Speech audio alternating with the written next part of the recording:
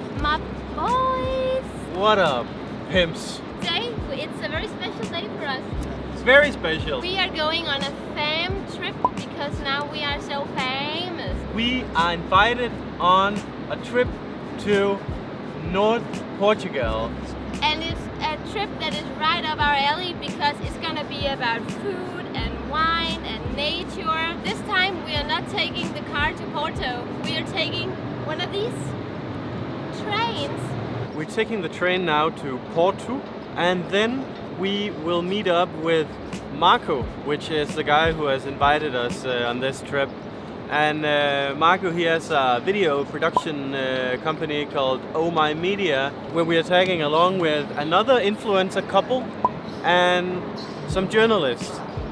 Oh, it's a nice train. Yeah. I thought it was one of those shitty trains. Oh, I am so glad that this train has air conditioning. No air conditioner really. It's like a sauna.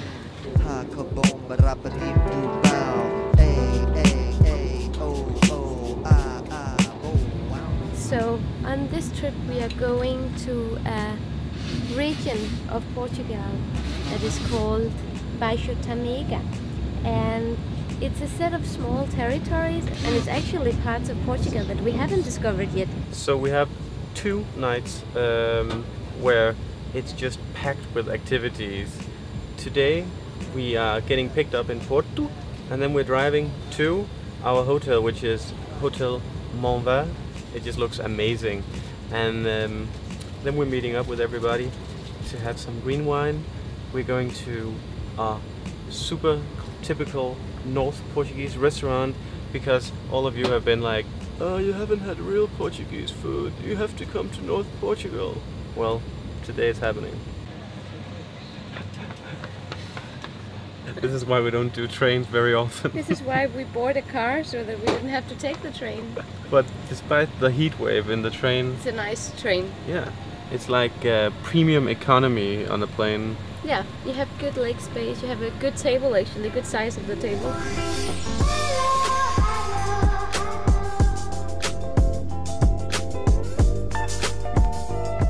Hey! Hi, how are you? Yeah. Hi Marco. We made it to Porto.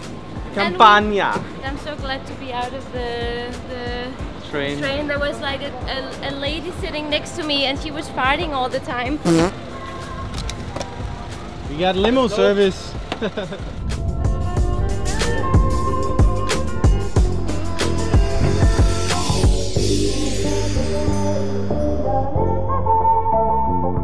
We made it to the vineyard. Our first hotel on this trip is Montverde Wine Experience Hotel.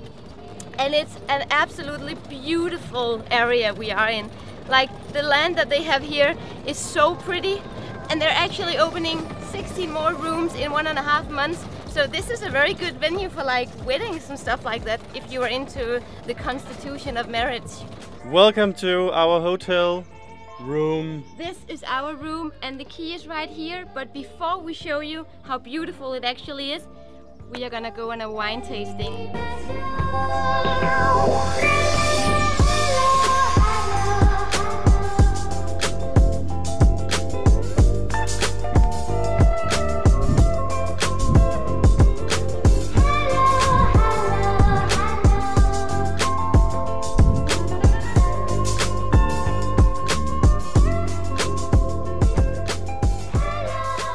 So this place the company bought a couple of years ago, and it used to be a winery run by another family, and they bought this land and they redid everything in order to put their own touch on it. And one of the things that is so quirky and beautiful here is this art piece, and it's made by a Portuguese artist. So here we have 360 different leaves made out of wood, and all of them have a different face and a different impression, and it represents every day in a year. So it must be 365. Yeah, 65 probably.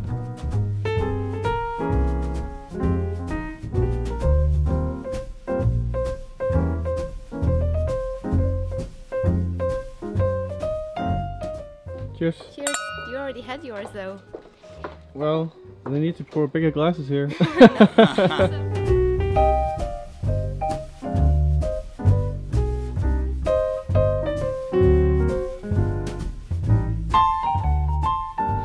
Cheers, Cheers. Amelia. We are having a Loureiro grape, which is here from Vinho Verde. I've learned something already today because we've been calling it green wine all the time. We thought that it was like red wine, white wine, green wine.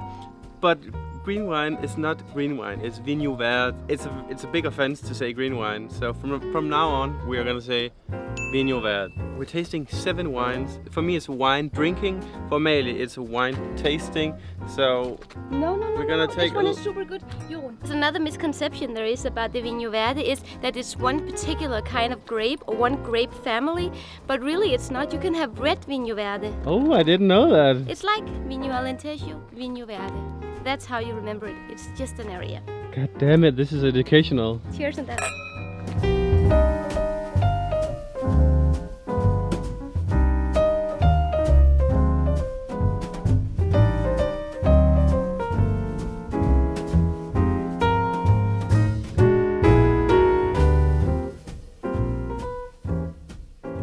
Right here in the middle of the table, two sub-regions meet each other. You have Amarante, that part of the table, and then you have Zusa.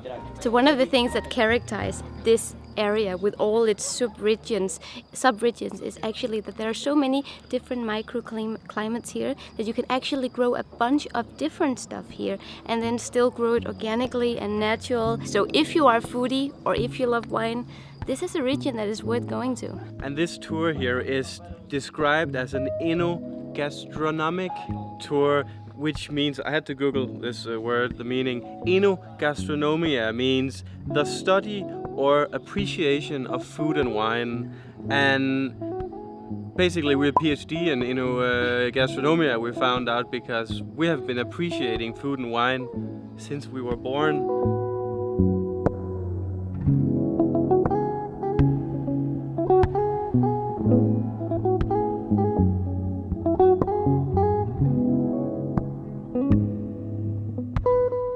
There is a first time for everything, and today we are gonna try 2 things for the first time.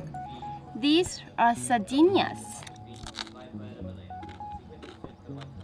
We are now ready to file for Portuguese citizenship because we like sardinhas. This is the conclusive example on our almost year-long ignorance in terms of green wine, because this is red green wine, and that doesn't really make any sense, does it? Jon, you cannot call it, was green wine. Amelia, green wine is a dead word. Amelia, it's a dead word. Oh, this could be my new favorite region.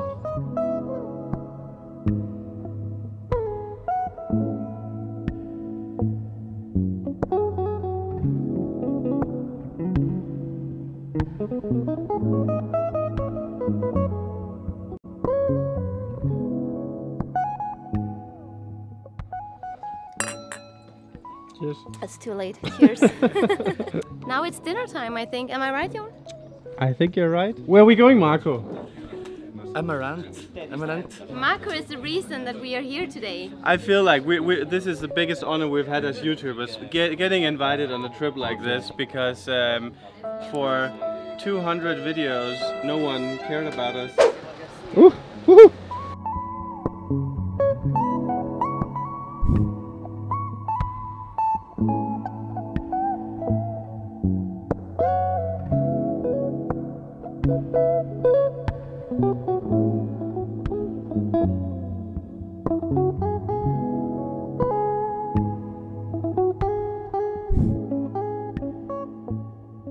So apparently Amarante is a very, very charming city. It's old, charming buildings, you don't see the modern atrocities, and you have a little channel running through like we're in Rome. So the reason why you see all these lights here is because it has a festival.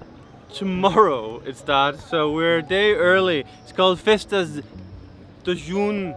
People are going bananas, drinking, you know. Not this year, because we can't. Today and tomorrow it's about enogastronomia. But one thing I want to say is that after we've done these food tours around Lisbon and even Madeira, both me and Amelia have just fell in love with Portuguese food on a level so high that we don't feel the need to go on these fine dine Michelin restaurants as we used to do all the time. It's like, it's much more fun for us now to dive into the Portuguese food culture and then find gems again and again, because there are so many. That's what we're gonna do now. Let's go. Uh-oh. What a venue.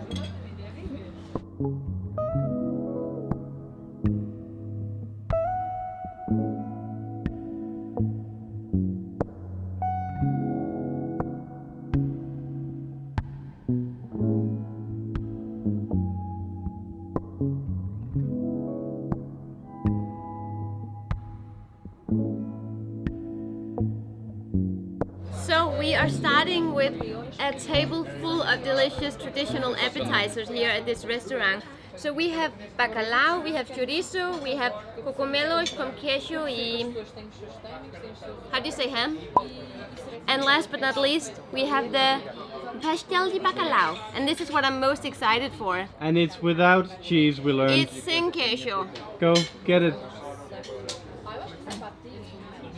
That's the expression I want to see. This is doubtless the best one we have had ever. And do you know why? Because they are smaller and they are also cold.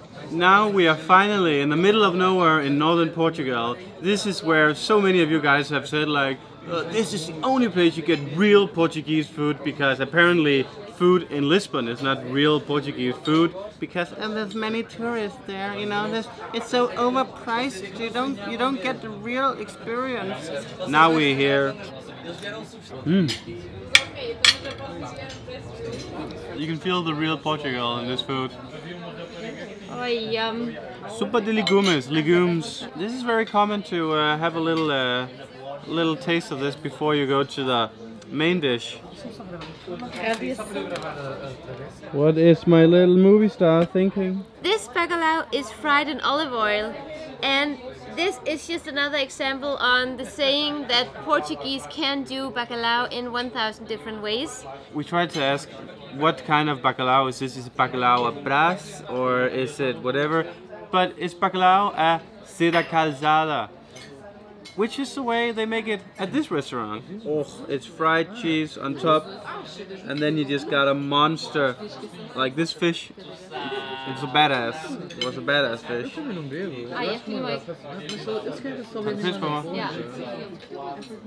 I'm gonna dig in now, and then I'll give you the verdict. That's what she said.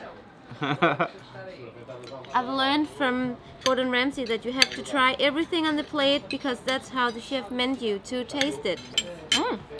This is the most salty one we have had, but it's also the most flavorsome that we have had. This is just for me, and you gotta find your own dessert. This was the dessert table we just robbed, and I've never seen anything like this, Amelia. So it's Portuguese dessert, but not the tiramisu because that's Italian, right? And Portuguese. Okay. It's made here.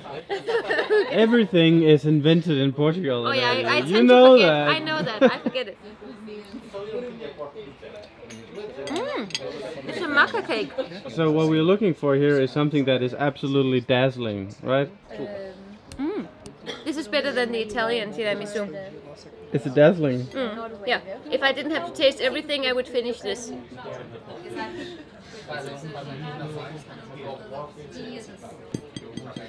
It's dazzling. So now we're doing this. It's like eating flubber. If you remember that movie, this is flubber. This wasn't dazzling. It was pretty good. This one looks like raspberry. It's close to dazzling, but it's not entirely dazzling.